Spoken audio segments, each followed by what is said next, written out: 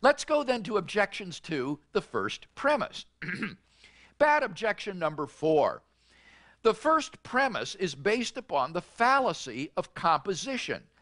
It fallaciously infers that because everything in the universe has a cause, therefore the whole universe has a cause. Response to number 4. In order to understand this objection, we need to understand the fallacy of composition. This is the fallacy of reasoning that because every part of a thing has a certain property, therefore the whole thing has that same property.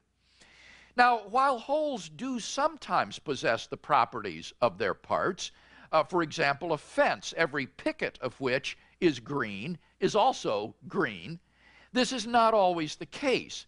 For example, every little part of an elephant may be light in weight, but that does not imply that the whole elephant is light in weight. Now, I have never argued that because every part of the universe has a cause, therefore the whole universe has a cause. That would be manifestly fallacious. Rather, the reasons I've offered for thinking that everything that begins to exist has a cause are these. Number 1, something cannot come from nothing.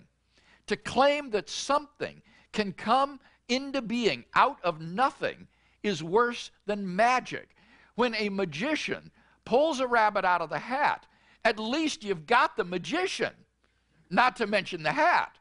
But if you deny premise 1, you've got to think that the whole universe just appeared at some point in the past for no reason whatsoever. But nobody sincerely believes that things, say a horse or an Eskimo village, can just pop into being without a cause.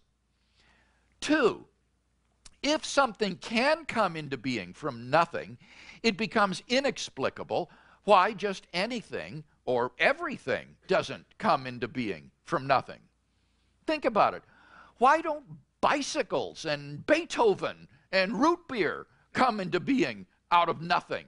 Why is it only universes that can pop into being from nothing? What makes nothingness so discriminatory? There can't be anything about nothingness that favors universes, for nothingness doesn't have any properties, nor can anything constrain nothingness, since there isn't anything to be constrained.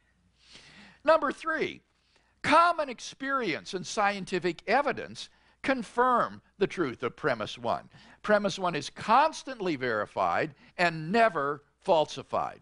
It's hard to understand how any atheist committed to modern science could deny that premise 1 is more plausibly true than false in light of the evidence. Now, note well that the third reason is an appeal to inductive reasoning, not reasoning by composition. It's drawing an inductive inference about all the members of a class of things based on a sample of the class. Inductive reasoning undergirds all of science and is not to be confused with reasoning by composition, which is a fallacy. So this objection is simply aimed at a straw man of the objector's own construction.